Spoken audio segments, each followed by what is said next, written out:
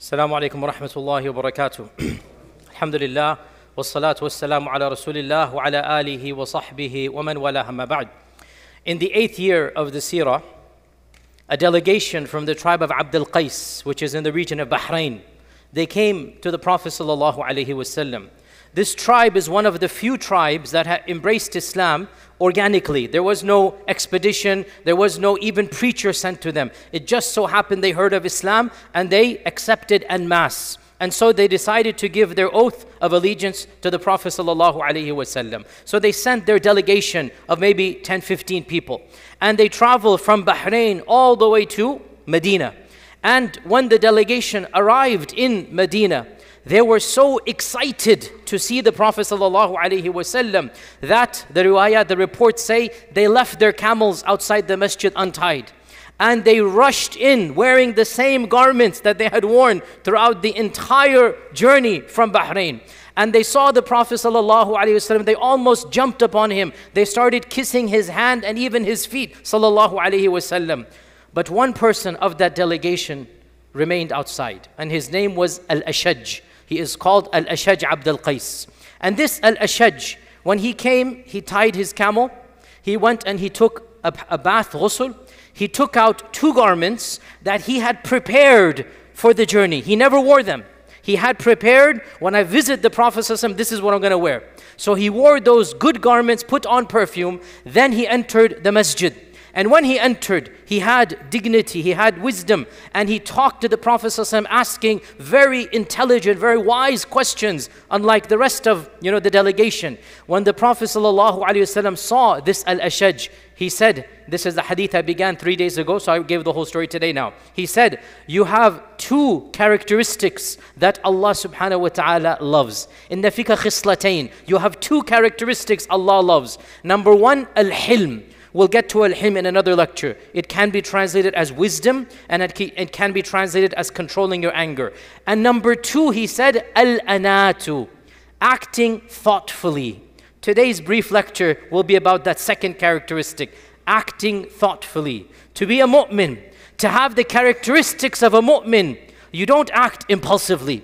You don't act rashly. You don't act on the spur of the moment. No, the believer plans. The believer thinks things through. The believer has an entire vision and then enacts that vision. The believer is not impulsive. Our Prophet ﷺ was so impressed at Al-Ashaj. He said, these are the 2 characteristics that Allah loves. By the way, I said this 2 days ago, 3 days ago. Al-Ashaj asked, Ya Rasulullah, and this shows his wisdom. Ya Rasulullah, are these 2 characteristics acquired by me, or did Allah create me having them? And the Prophet said, no, you were born with them. These are natural with you. So Al-Ashaj, look at his wisdom. He said, Alhamdulillah, who bestowed upon me 2 characteristics that Allah loves. Alhamdulillah, He gave me these akhlaq. As I said 3 days ago in the beginning, even if you don't have akhlaq, you can learn to acquire them. Point is, today's brief lecture will be about a rarely discussed characteristic, and that is, in Arabic it is called al-ana, and that is proceeding with thoughtfulness, not acting rashly. Our Prophet ﷺ said, hadith is in Tirmidhi and Abu Ya'la, al-anatu min Allahi wal-ajalatu min ash-shaytan. And some of the scholars say this is slightly weak hadith, but the concept is authentic. Al-anatu min Allah, acting thoughtfully is a gift from Allah. Wal-ajala, acting impulsively is from shaitan. And in the hadith in Abu Dawood, our Prophet ﷺ said, acting with wisdom and thought is always something that is blessed. Not acting rashly is something that is blessed, except when it comes to good deeds, then you don't have to think twice, you do them. When it comes to this dunya, التؤدة في كل شيء خير من أمور الدنيا. Thinking things before you do them is always good in this matters of this world. But when it comes to a good deed, you have time to give charity. Don't think too much, give it. You have time to pray 2 rak'at. Don't think too much, just pray. So when it comes to a good deed, you may act impulsively. But when it comes to any matter of this world, any matter, you should not act rashly. Our Prophet ﷺ said, hadith in the Tirmidhi, that acting thoughtfully, al-ana, is one of the characteristics that all of the prophets, khisla min khisal al-nubuwah, all of the prophets have been given this. The prophets do not act rashfully as a rule. There are one or two exceptions, we will talk about that. And Allah Azza wa Jal criticizes multiple times in the Quran acting without thinking. Allah Azza wa Jal says, خُلِقَ الْإِنسَانُ مِنْ عَجَلٍ, that man is created in haste. Allah Azza wa Jal says, خُلِقَ الْإِنسَانُ عَجُولًا, man is created, he wants things immediately. He cannot have patience and wait.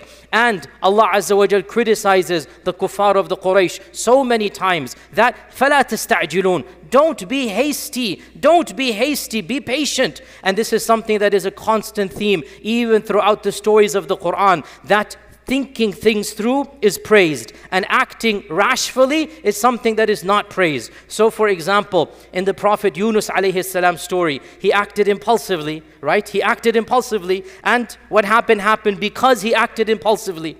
In the story of the Prophet Yusuf alayhi salam, when the guard of the king came and said, the king's calling you, he did not act impulsively. He had a plan, he had an agenda, and he said, go back to the king and find out the details of that story. Because he had a plan, because he has thinking things through, and he was not hasty, that one delay caused him to be raised up in the ranks of the king, and the king immediately appointed him to be the minister. Had he acted impulsively, had he rushed out of jail, so much so even our Prophet ﷺ said, may Allah bless my brother Yusuf. He said this in the hadith Sahih Muslim, had I been in the jail and the king's guard came to me, I would not have been patient. I would have just rushed out, finally let out. But Yusuf alayhi salam acted thinking things through. And he had the plan. He said, go back to the king and ask the king of that story. Because of that delay and that thoughtfulness, when he was released, within 5 minutes, he's automatically made the minister. This is what al-ana, or thinking things through, mean. Musa alayhi salam and Khidr, right? Musa got frustrated with himself actually. And he said, khalas Khidr, next time I ask a question, we're going to part our ways. Our Prophet said, may Allah have mercy on Musa. Had he not been impatient, had he not acted in ajala, he would have seen amazing things. But he got hasty and impatient. So we see all of this, acting patiently and impatiently, acting in haste and acting things through. And our Prophet ﷺ commanded us and even his wives to think things through. In that famous incident in the seerah, long story here, but to summarize, the Prophet ﷺ gave all of his wives the choice to be divorced and I'll give you money, or to stay with me. It's a long story, but in one point in time, our mothers, and they're human beings, they're the best, but they're human beings, they wanted a higher standard of living. And our Prophet ﷺ did not want to do that because he's Rasulullah ﷺ. It's not haram to ask, but he could not live like that. So after a while, 1 month he was sleeping in the masjid. He then, it's in the Quran, Allah gave them the ultimatum. فَتَعَالَيْنَ أُمَتِّعْكُنَّ وَسُرِّحْكُنَّ سَرَاحًا جَمِيلًا. It's in the Quran. If you want this dunya, come, I'll give you as much as you want, and then I'll divorce you. And if you want Allah and His Messenger, then this is my standard of living. He is Rasulullah ﷺ. He cannot live like a king. Long story, but the point I need to mention here, when he came to our mother Aisha radiallahu anha, he said to her that, oh Aisha, Allah has revealed to me these verses and there is a choice for you. Then he said, do not be hasty in making this decision. Go talk to your parents and then think about this decision. He then recited the verse to her. And then she said, do I need to ask my parents about this decision? I have chosen Allah and His Messenger. Our Prophet was worried she might be hasty, think the other thing. Aisha said, I don't need to ask my mother and father. I don't need the dunya, I want Allah and His Messenger. But the point is, he told her, do not act in haste. Think things through and talk to your parents. So this is one of the main characteristics of the believer, to act with wisdom, and therefore to act in haste and impulsively is not a sign of iman, or we should say it's not a sign of the good mu'min. Now there are, in all situations of this world, we are forbidden to act in haste, but in certain things it becomes even more, if you like, haram or forbidden, or at least greatly discouraged. Of them, number one, when it comes to our salah, our Prophet ﷺ said, the one who prays quickly, it is as if shaitan is stealing from your salah. So ajala, especially in the salah, is definitely something that we should avoid. Number two, being hasty in our du'as. Our Prophet ﷺ said, Allah will continue to listen and respond to your du'as until you become hasty and lose your patience. They said, O Messenger of Allah, what do you mean become hasty? He said, you make du'a, And when you don't see it answered, you say, khalas, Allah's not going to give it to me, and you stop making dua. Don't be hasty. Continue to make dua. Another manner, specifically we should not be hasty in, is to pass judgments on other people. Allah Azza wa Jal multiple times in the Quran says, be careful. If an evil person comes to you, says something about somebody else, tabayyanu, find out. Don't be hasty. Don't just do something when you hear something. No, find out. Allah says in the Quran, وَإِذَا ضَرَبْتُمْ فِي الْأَرْضِ, that when you're traveling in the land, فَتَبَيَّنُوا, make things clear. And if somebody says he's a believer, then assume he's a believer. وَلَا تَقُولُوا لِمَنْ أَلْقَى إِلَيْكُمُ السَّلَامَ لَسْتَ مُؤْمِنًا. So Allah is telling us, don't act on news impulsively. Also, even if you see somebody do something, our Sharia tells us, ask him why. Find a way out for him. In the famous incident in the seerah, Hatib ibn Abi Balta'a did something that seems to be treason. Long story, I don't have time for everything here, but I'm giving you references so that you can look it up. Hatib did something that appeared to be treacherous. Our Prophet ﷺ did not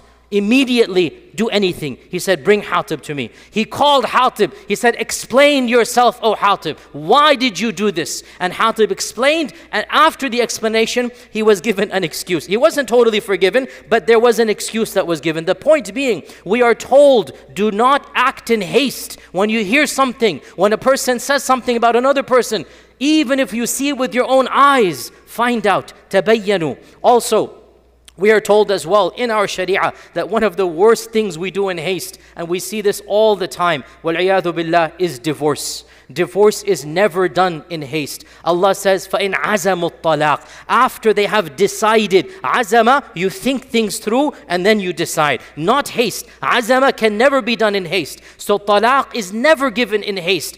Unfortunately, the majority of talaq that happens in our community, it happens from haste. A man came to Ibn Abbas. He said, oh Ibn Abbas, I got angry. I divorced my wife 1,000 times.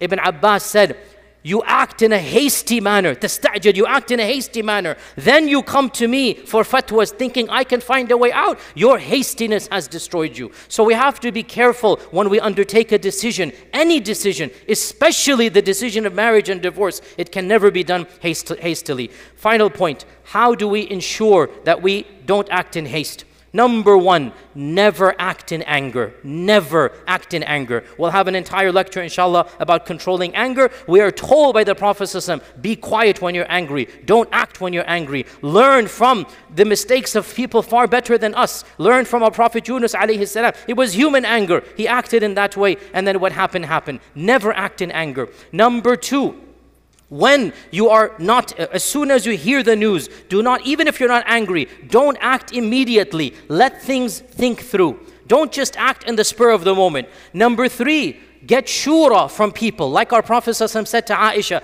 ask your parents. So when there's a major decision, get the shura of other people. وَأَمْرُهُمْ شُورَى بَيْنَهُمْ. And Allah says to the Prophet ﷺ that get shura from your companions. So we get advice from people older than us, more experienced than us. And number four, pray istikhara if it's a major decision. Ask Allah Azza wa Jal for divine help. Should I do this? Should I not do this? Bottom line, of the characteristics of the believer is that the believer does not act in haste. The believer does not act impulsively, but the believer thinks things through. And the believer, even in the smallest things, like Al-Ashaj having 2 clothes ready packed in the garment. He had in his suitcase 2 clothes. He knows he's going to wear those clothes when he meets the Prophet ﷺ. Such a small detail, such a trivial point, but it shows the akhlaq of the mu'min. It shows the believers thinking things through. And that's why the Prophet ﷺ said, you have 2 characteristics Allah loves, al-hilmu wal-ana. May Allah Azza wa Jal bless us all to act with wisdom and thoughtfulness and to protect us all from the evils